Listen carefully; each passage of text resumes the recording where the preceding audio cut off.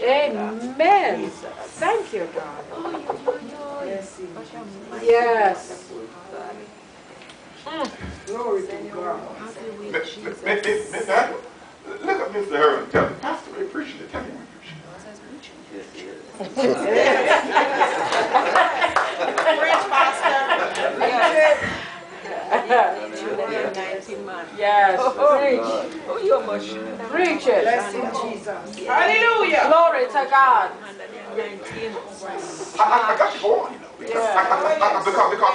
Because he's a real person. He's a divine person. He's a unique person. Those are the three things we're looking at. So I'm just showing you how much he's a real person. I gotta keep going because he's a real person because he has intellect and then he also has emotions. So he has emotions because his emotions are seen in Ephesians chapter 4 because his emotions are seen in that he can be grieved.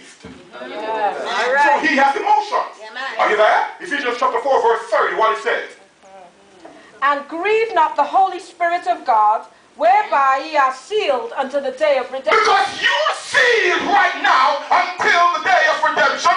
The Holy Spirit also has emotion. He can be grieved. Yes, yes. That's not an it or a force. Amen. He. Oh, yes. Hallelujah. Yes. Glory to God. Glory to God. But also he has a will in 1 Corinthians 12. Because his will is seen in the fact that he acts with intentionality or with purpose. So in 1 Corinthians chapter 12, let's see that he has a will. And verse number 11, what he says? But all these worketh that one and the selfsame Spirit, dividing to every man generally as he will. Okay, you know what that means? As he will. As he So will. the Spirit of God divides the gifts of God as he will. So, Mr. Angela is a preacher. He's a prophet. She's a singer. Come on. Amen. She's a church mother. Yes. He's dividing the gift. Yes, as he will. As who will? He will. He will. So he has a will. And he knows what you're capable of doing. So he divides the gift to every man according to how he does it. Yes. Everybody say, as he will. As he will. All right, then I got to run, church, because I'm running out of time. So, but in addition to all this, the Holy Spirit, or the Bible rather, uses personal pronouns for the Holy Spirit. So Jesus referred to the Holy Spirit as he. Turn to St. John 15. I got to show this quickly. He. So you cannot refer to the Holy Spirit as it. That's right. Or a force or a thing. Personal pronoun. Yes. He. Yes. Everybody say he. So are you there? In St. John chapter 15, what is it? What I tell you? 15. And verse number 26, what it says?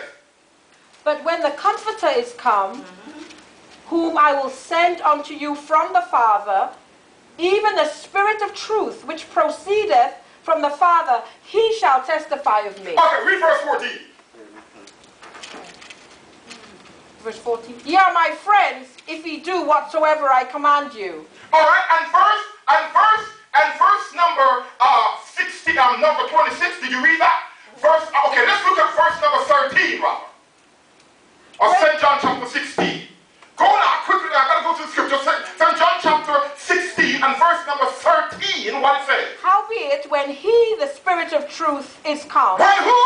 He, Everybody say, he the Spirit.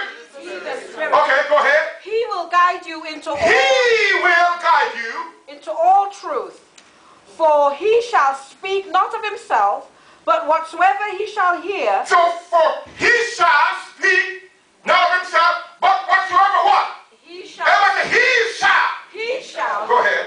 That shall he speak, and he will show you things to come. And the Holy Spirit refers to himself as a person. He speaks to others and says things only a person can say in Acts chapter 13. Yes, Jesus. Hallelujah. Let's look at verse 2 and Acts chapter chapter 13 and see what the Holy Spirit said. Only a person can say this. Yes. What he says.